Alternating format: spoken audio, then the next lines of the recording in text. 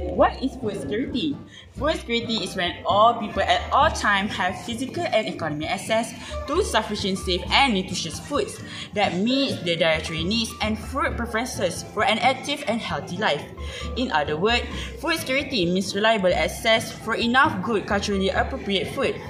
For food security objective to be realized, all four dimensions must be fulfilled simultaneously, which is physical ability of food, physical and economic access of food, food utilizations, and stability of other three dimensions over time.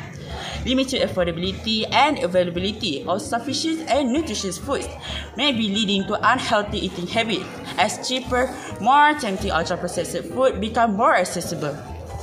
This can lead to diseases like cancer, cardiovascular disease and diabetes. Extreme weather like flood can result to millions worth of food losses due to damage of crop, infrastructure and also nature resources.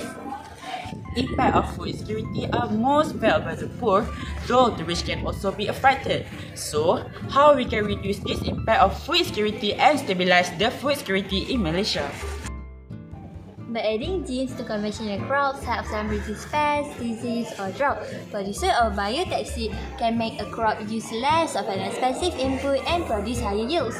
For example, a farmer could use a biotechnology concept in their crops to help reduce the cost needed for plantations and also increase higher profits. One other way to ensure food security is by diversifying crops. Diversifying crops means growing more than one crop in an area. Focusing on a single type of crop can exhaust the soil and make the crops more vulnerable to pests and diseases. By this, farming households can spread production and reduce financial risk when battling with unfavorable weather or market shocks. This will also improve soil quality. As more diverse the crops, more varied the population of beneficial pests fighting microbes in soil. You might be wondering, right? How physics is related to ensuring our food security? Actually, physics plays a big role in food technology that occurs during processing, preservation, and packaging. For example, the principle of thermodynamics can be used to understand the heat transfer processes. Mathematics is also applied to the process of growing crops. Weather data, growth patterns and soil quality analysis will be collected to help farmers know when they should plant crops and when it's optimum to harvest. Not only in agriculture, mathematics also helps in poultry farms.